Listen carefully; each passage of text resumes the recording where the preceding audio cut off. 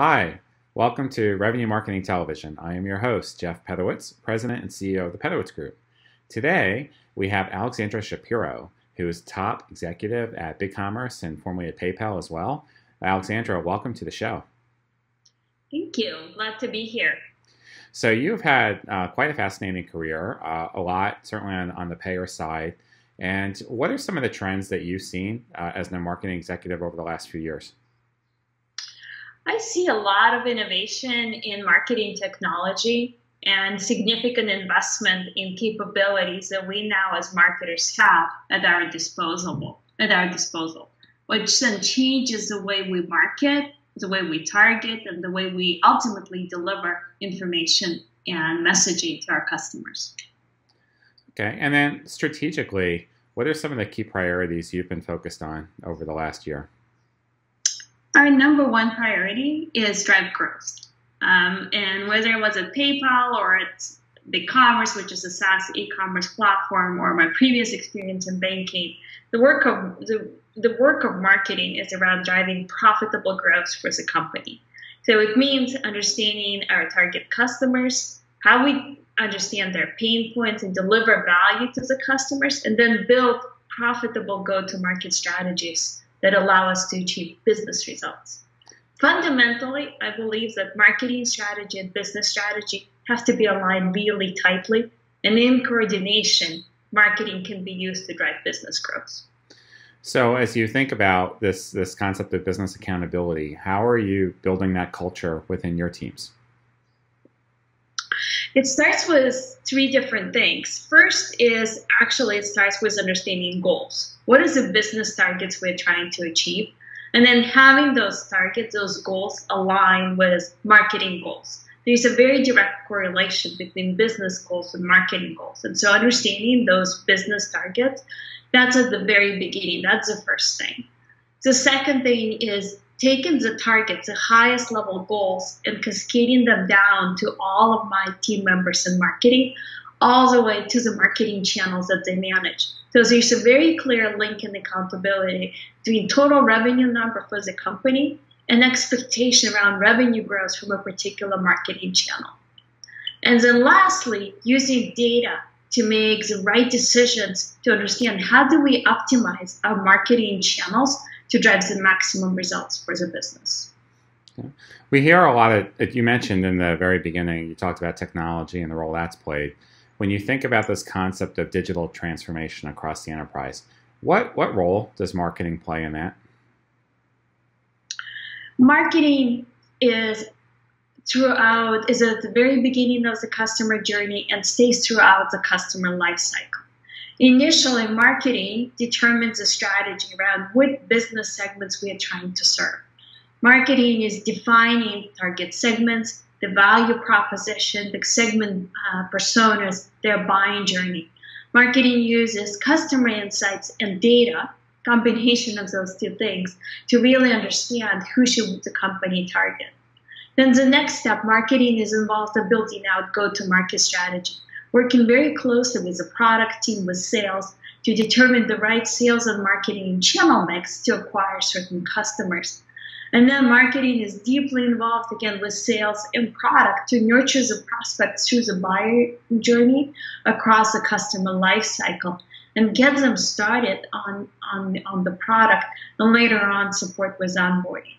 So I would say marketing is pretty heavily involved in the initial strategy piece, acquiring customers. What's interesting is later on, once a customer is acquired, then marketing can help get the customer on board, getting up and running. And this has to be done, again, in combination with a great product experience. And marketing later helps engage customers through their life cycle to reduce churn, to drive higher upsell, and ultimately build customer loyalty. Excellent. Just pause there for a second. I just want to make sure it's recording on a split screen. So it is. How am I doing? You're doing great. Yeah. So, yeah, it's weird because I'm seeing your video twice. So usually I see like a spot at the same time. Okay, but you're doing fantastic. So keep it up. Okay. So let's talk a little bit about the customer experience. So this is big buzzword. Everybody talks about it over the last couple of years. How do you actually put it into practice? How do you operationalize it across the enterprise? Because it's one thing to talk about your customers and the experience, but then it's quite another, right, to build the systems, the touch points, the processes, change the culture. So what's your take on that? It starts with understanding the customer and understanding full customer set of needs and the broader context around the customer. In our case, we work with business customers, which means as a e-commerce platform or as a payments provider, in all of those situations, we're not the only technology solution that they're using. So it's important to understand the full customer context, what other providers they use, and how our technology solves a part of the puzzle, and how other providers in the broader ecosystems comes into the picture. It's also important to build deep data profile of your customer using third-party tools and on behavior with you, so on us behavior, to build a deeper picture and understanding of the customer. Because the ultimate goal is to deliver the right message, the right experience, the right solution to the customer during the right stage of their customer life cycle. And so understanding the customer through a combination of deep insights and data is a starting point. Later on, it's important for us to create great experiences in partnership with product, and again, deliver personalized and relevant messages throughout the customer experience. We can use as simple tools as NPS survey to understand customer feedback and actually read the survey results to determine, well, what can we do? What can we improve?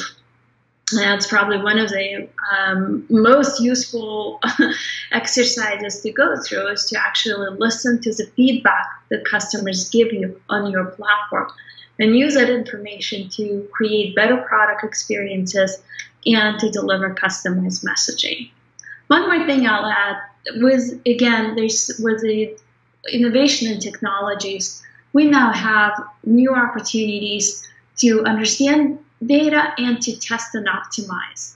And so using test and learn approach, you can optimize multiple experiences and understand how does the customer interact with your product and what drives the greatest level of engagement and ultimately the right results for your business.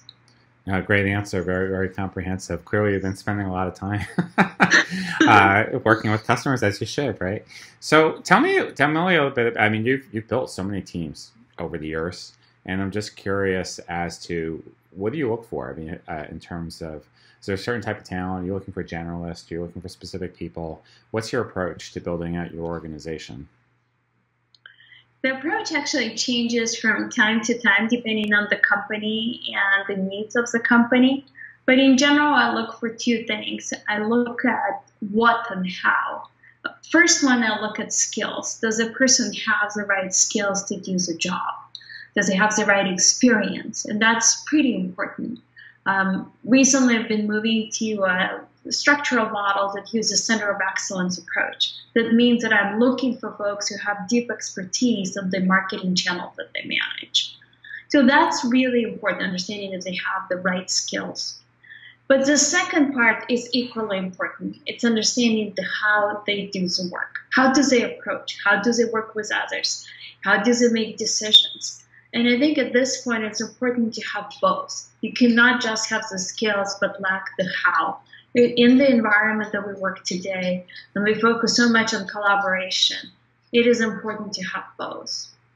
And then as I hire talent and I build talent, I also try to understand individual strengths. We go through deep exercises to understand the strengths, and then we build development plans that allow us to leverage our strengths. I'm a huge believer in leveraging strengths. So, and I'm doing extensive exercises with the team to understand each other's strengths and how we can bring all of our different strengths to solve business problems. That's great. So tell me a little bit about how you approach technology, because there's clearly so much of it today. And how do you make decisions on what do you buy, what do you get rid of? what business cases does it solve? How do you train your team? And what's your approach to bringing technology in? So I use technology in 4 or 5 critical ways. The first way I use technology is to help me improve my targeting, to understand the fit. When I talked about segments, I need to make sure that I'm using technology tools that are available to us to help us target the right segments. And so what I'm trying then is to look at the right technologies that will get us, will enable us to do that. So that's the first use of technology. I'm less looking at providers, but more what are the latest solutions that are available that can provide data enrichment or better targeting, and a combination of the tools. So ultimately, I can do a better job targeting. That's the first use of technology. My second use of technology is to understand their intent, to understand behaviors that will drive them to be the right prospect for us at the right point in time.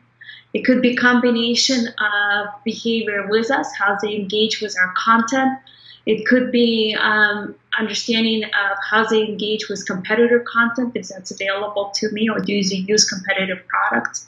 But understanding the intent is very important, and that's probably the 2 things that are immediate uses of technology. So the scoring technology that is available and can be used to overlay so that the right leads are sent to our sales team, for example.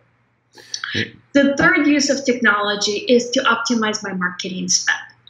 As we invest across a broad range of marketing channels, it is important to understand which of the channels drives the ultimate results for us. And linking all the way from keywords that are used maybe in the initial stages of the buyer journey, later on to the revenue data once the customer is onboarding. So making that full end-to-end linkage is very important because that allows us to optimize in our marketing channel mix and invest in our most valuable channels. Technology is key here. It's technology connecting different data systems, attribution technology, analytics supported by technology, but overall understanding ROI of different channels and different segments. And then the last piece is personalization.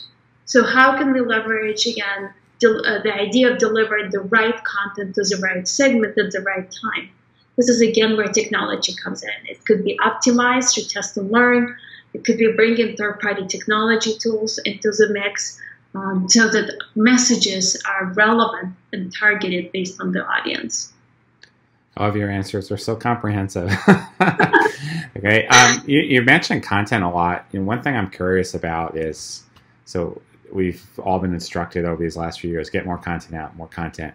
Do you think there's too much content out there, and how do you know when you're getting the right type of content in front of your customers, and what's your approach to organizing it? Because I think it's pretty easy to overspend, isn't it? Yeah, so we are very lucky. In my most recent role at BigCommerce, we brought in a very strong content marketing team. And sorry, can I try that again? Yeah, go ahead. Because I don't want to specifically BigCommerce. My apologies. They asked me not to be specific. No problem. Yep. Okay. I think ultimately you determine if you have the right content, if you have the right users engaging with it. And it all has to be connected back to your customer segments. Who are you trying to target? What is their pain points? How your solution is helping address those pain points, and how can you leverage content to bring those customers through the buying journey? So by understanding how customers engage with the content, it's probably one of the best ways to determine if this content is relevant. Is it solving questions that are top of mind? This content doesn't have to be about your solution. It could be a more general solution, but at least as long as you're engaging with the audience and start to build deeper understanding of the customer, start collecting additional information, then you know you're having the right type of content. If you're not seeing that feedback, if you're not seeing that engagement, there's something wrong with your content strategy. Go back, think about the customers, the target segment you're trying to solve, what matters to them, and then start developing content that resonates. Great feedback.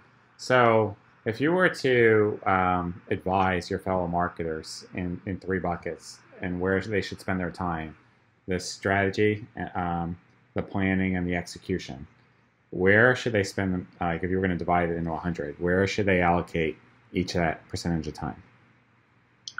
So the nice thing about marketing, we're actually a full loop. So we do the planning, we know our goals, we build our strategies that align to the goals, and then we quickly take those strategies and execute, and then use the results to see if we're actually meeting the goals. So when I think about marketing, I always think of this circle, this loop. And the right answer is it depends, but it also has to be a feedback loop so that the execution is you're building. It's very important you measure that execution so you actually know if it's meeting your strategy and it's delivering you the right kind of goals. So the right answer, I think, it has to be a closed feedback loop. Okay, good answer. So in closing, any advice that you would give to your fellow marketing executives out there? There's been a ton of really fantastic innovation in terms of how we can use data, customer insights, personalization, and latest marketing technology to deliver the right content, the right message to our customers and prospects, and ultimately drive much greater growth to the business. So that would be my advice. Start with your customer, build as deep understanding of your customers as you can, and then use the information that you collect and third-party data to deliver the right message to the right customer at the right time. Very well said. Well, Alexandra, thank you so much for your insights, and thank you for being on the program today. Yeah, thank you for having me. I appreciate it. You bet.